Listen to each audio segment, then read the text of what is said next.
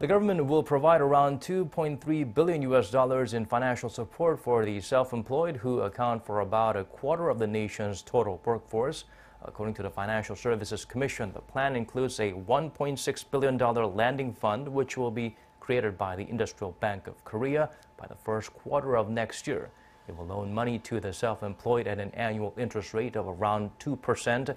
Financial authorities will also provide $534 million in guarantees for loans as part of efforts to support small businesses.